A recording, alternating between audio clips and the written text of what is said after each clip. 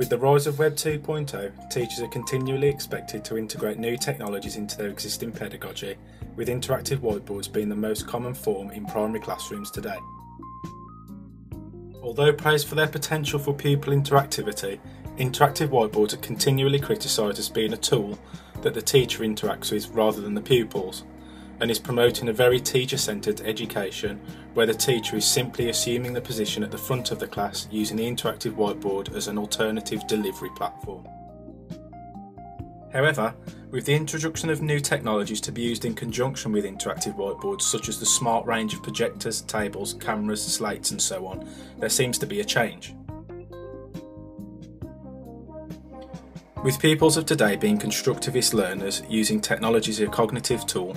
with such new technologies mentioned, Heppel 2006 suggests there is a shift from the teacher delivering their wisdom to many pupils using a set curriculum, to the pupils creating their own content, learning from their peers, with education becoming more learner-centred. Philip 2007 agrees with this idea, stating that education is becoming more learner-centred and that because of Web 2.0 technologies, teachers are simply becoming facilitators of education rather than transmitters. Although there are increasingly more teachers becoming used to new technologies like the interactive whiteboard in the classroom, and it seems the gap between digital immigrants and natives is closing,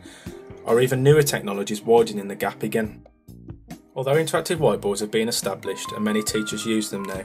will there become a point when this newer generation of people are used to learning alongside even newer technologies, and teachers will again be struggling to adapt them into their pedagogy, much like when interactive whiteboards were first introduced?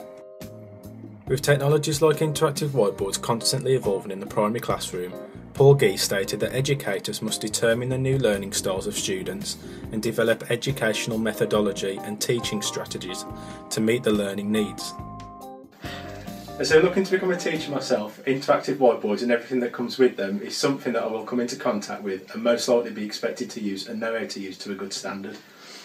After going through primary education in the mid-90s to the early noughties, I suppose I would be expected to have an understanding of new technologies like interactive whiteboards, but that's not really the case. Interactive whiteboards were only in a few of my primary school classes and were rarely used. Also, the only times I have actually used them is in college and university, and only then to conduct PowerPoint presentations on.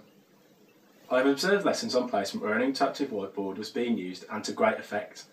And I think with the correct training and open mind to adapting to even newer technologies that might be around if or when I become a teacher, there will be something that I would want to use to help aid pedagogy, but not to the extent where I become reliant on them and take total control of the lesson.